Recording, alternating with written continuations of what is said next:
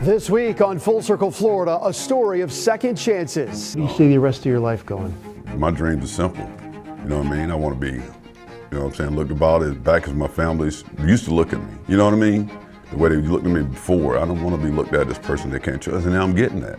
My deep dive into prison reform in the Sunshine State, the ministry on a mission to break the cycle of incarceration, and the former Florida lawmaker who's now using facts instead of politics to spotlight the problem we're all paying for.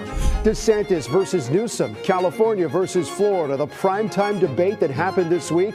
Who won? Who benefits? And most importantly, who really cares? And out of Israel, the Florida-based organization running private rescue missions to evacuate people from the Middle East.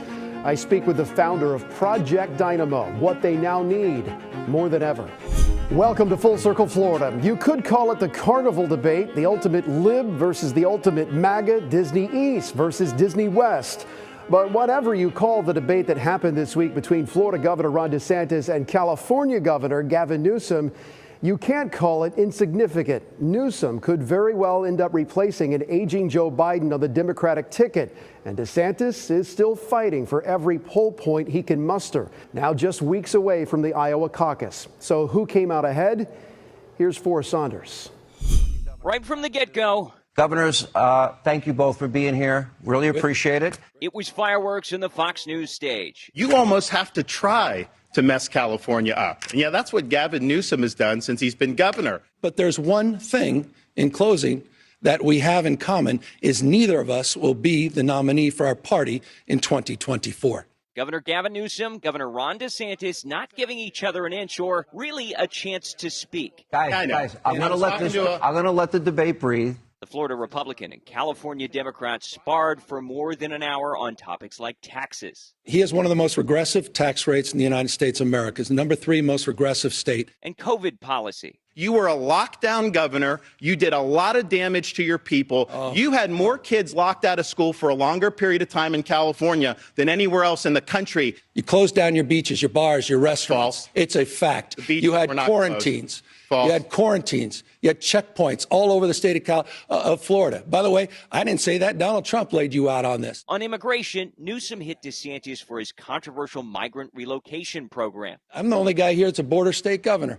You're trolling folks and trying to find migrants to play political games to try to get some news and attention so you can out-Trump Trump. And by the way, how's that going for you? While DeSantis bashed Newsom on California's population losses. So I was talking to a fella who had made the move from California to Florida, and he was telling me that Florida is much better governed, safer, better budget, lower taxes, all this stuff. And he was really happy with the quality of life. And then he paused and he said, by the way, I'm Gavin Newsom's father-in-law. Both politicians likely to walk away with high marks from their supporters.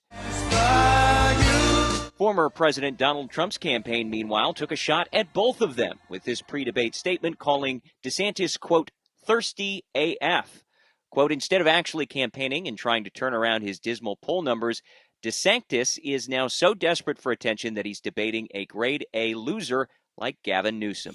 Okay, let's bring in our political analyst, Dr. Susan MacManus. So we'll get to the debate in just a second, but while those two were talking over each other on primetime television last night, there was a major scandal developing here in Florida, still under investigation. Christian Zeigler, the Florida GOP chair, he's basically the head of the Republican Party in Florida and the husband of Bridget Zeigler, who's the co-founder of Moms for Liberty. These two are essentially the face, along with Governor DeSantis, of the anti-woke sort of campaign, parental rights, preaching moral values. And now it comes out that Sarasota detectives are investigating allegations of sexual battery against Christian Zeigler. Governor DeSantis has already stepped before a microphone and said that Zeigler should step down. Now, innocent until proven guilty, and there's still a lot to sort out here. But this smells really bad, and I'm just wondering, what are the potential ramifications for Governor DeSantis? Well, first of all, in this country, you're innocent until proven guilty. And people are becoming more and more aware of that as we see accusations fly everywhere. In the middle of a campaign, you would be really foolish to take one side or the other on this. You have to wait till the facts emerge. And obviously, for Republicans, they will see it differently than Democrats. It will be viewed right now, the judgment will be taking place already on a partisan basis. Is it optimal in the middle of a campaign for the chair of your party to be accused of something like this? Of course not. It was interesting that Governor DeSantis already sort of didn't want the heat, said step down, resign, go deal with this issue. All right, we'll see where that goes. All right, back to the debate.